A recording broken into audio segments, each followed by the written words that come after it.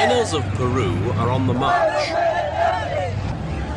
It was in August this year that they came down to the streets of Lima in their thousands, down from the Andes mines that once served the Inca Empire.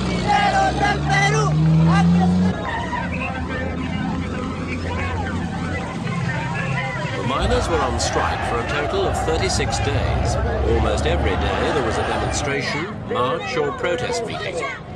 Police and troops held back and let the miners march, for the simple reason that the country's whole economy depends on it. The miners know it, and the government knows it, because it's only the wealth from the metal mines, especially the copper, that stands between Peru and bankruptcy.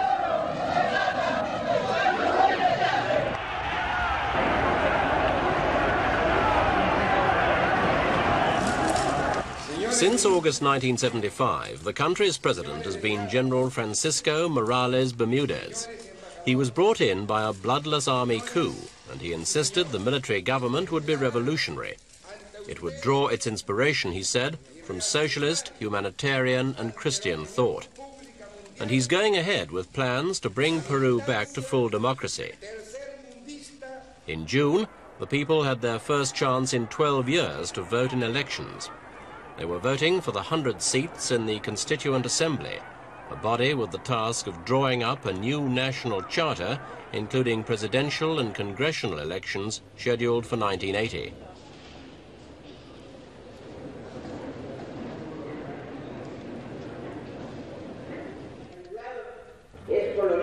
Winner of the elections was the American Popular Revolutionary Alliance, whose leader is the veteran leftist Victor Raúl Haya de la Torre.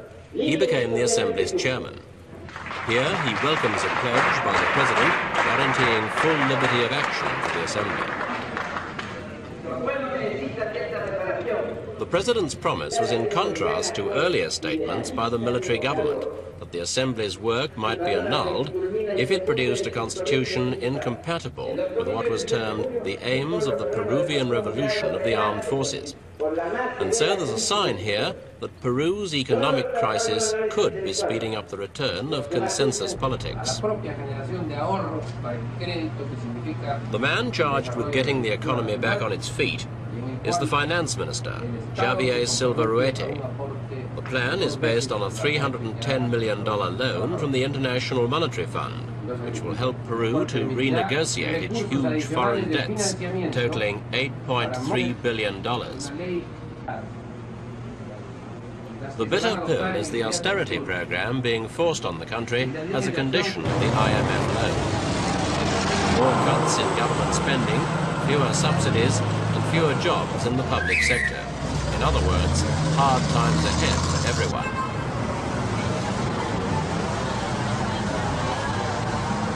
The fact is that the Peruvian central bank had completely exhausted its reserves of foreign currency, and it looked like the sol would go on being devalued indefinitely. In the early 70s, foreign banks were falling over each other to lend Peru money, much of it going on arms and military hardware.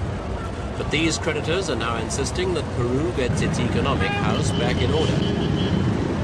The spiraling effect of devaluation and inflation is a familiar one. Even worse, while Peru's exports have fallen, imports have doubled in volume and quadrupled in value. This is bad news for many shopkeepers, because only the very rich can now afford to buy imported items such as these. And the well-off have probably got their cameras and stereo units already.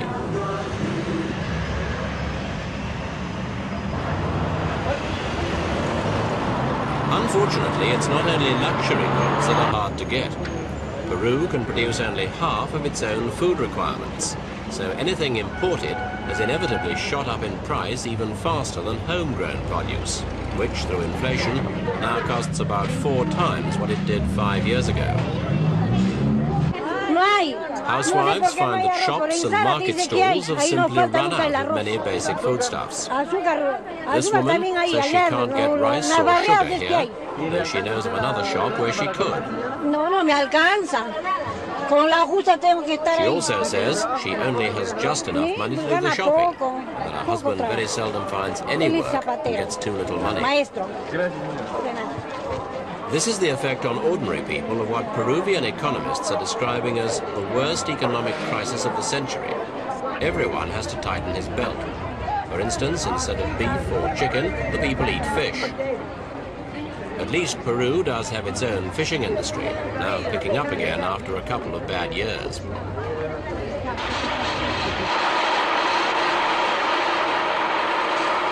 One way to bring in some extra money is to start a cottage industry at home. All you need is simple equipment, initiative, and skill.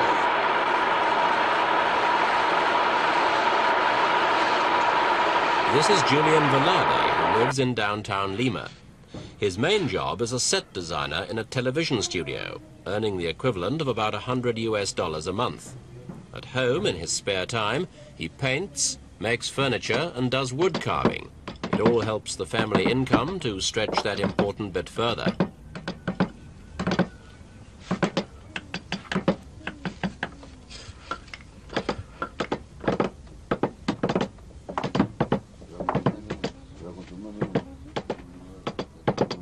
So Julian, his wife Rosa, and their two daughters, Jackie and Carmen, are comparatively fortunate. Thanks to Julian's talent, they eat well and enjoy a better standard of living than most.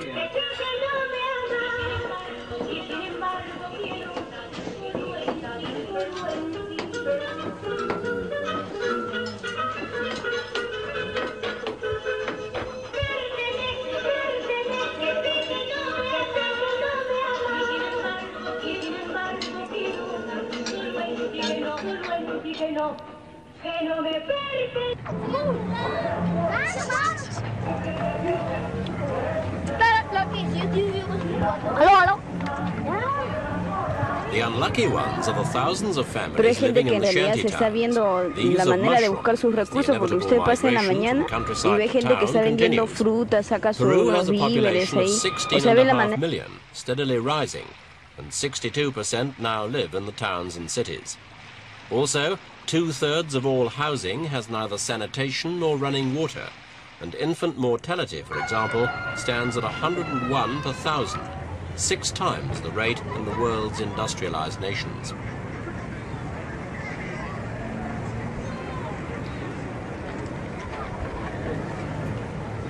Aware of the chronic housing problem, the government has a slum clearance program.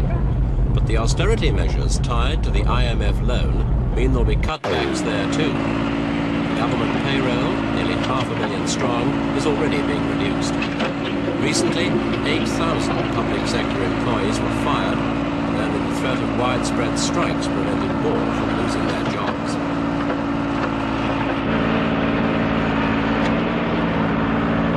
The fact is that the economic plans of the military leadership over the past 10 years have failed to remove the gross inequality of earnings and opportunity and the traditionally benevolent rule.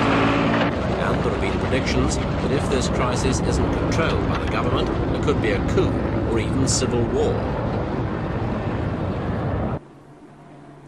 Up in the snow-capped Andes are the precious metal mines and the people who could make or break the latest rescue plans.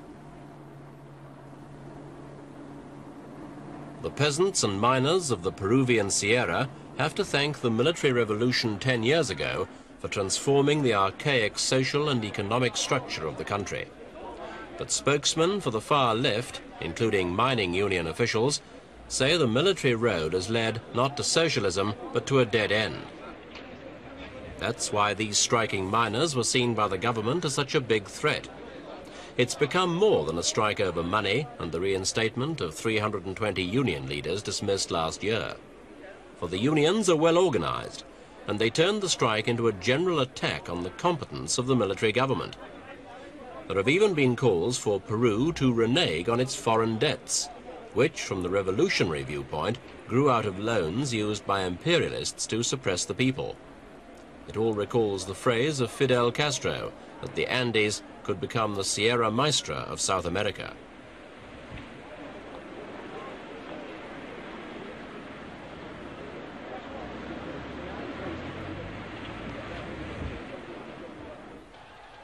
There's no denying that the miners put on a massive show of strength when they took to the streets of Lima. Although there were no major clashes in the capital, the government responded by sending in troops to key mining centres, declaring a state of emergency and suspending civil rights there. One reason given was that the miners were fomenting political agitation, and this seemed borne out when hospital workers joined in the strike.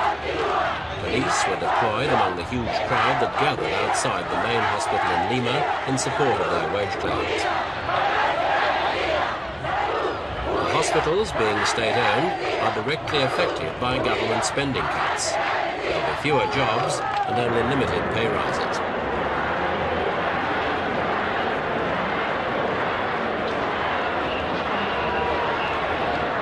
The mood became infectious.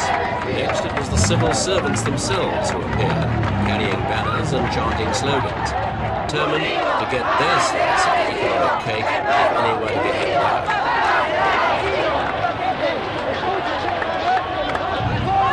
One possible answer: the Cabinet has drawn up redundancy and retirement schemes to encourage a drop in the workforce. At times of rampant inflation, now about 70%, it's regular work people want, not a payoff in cash.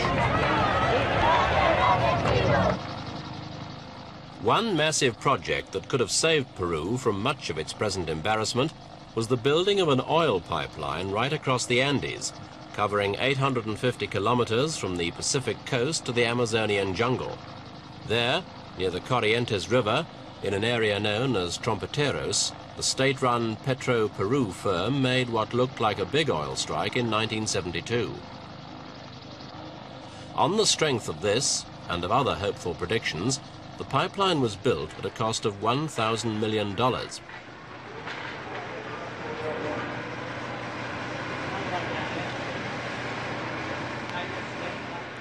It was financed in part by a Japanese consortium, which is supposed to be paid back in part from 1979 in oil and petroleum products. However, there's not been much surplus oil after Peru's own needs have been met, and the project hasn't yet proved the big money spinner in exports as was hoped.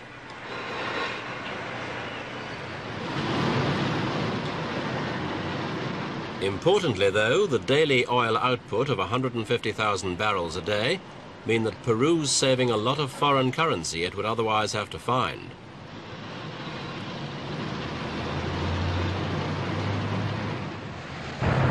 Five-sixths of the country's energy requirements are filled by gasoline. Because of the oil find, it rose in price only slowly in recent years compared with basic foodstuffs and services. But the recent austerity measures have slapped another 67% on prices at the pumps. Even so, gasoline remains a competitive bargain in such times of hyperinflation.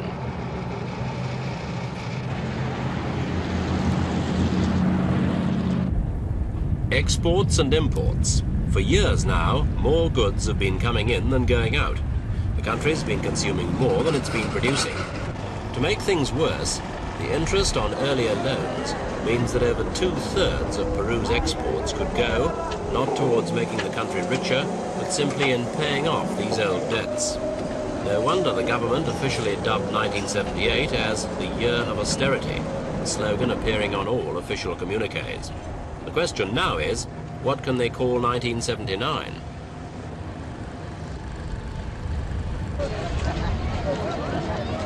Now the miners are back at work, but Lima will remember them for a long time to come. At least there were no bloody clashes on the streets. The miners' threat to resume their strike in October seems to have faded.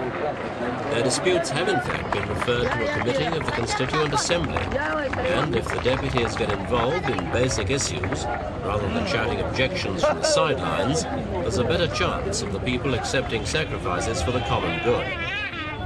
Otherwise, it could be total bankruptcy for Peru.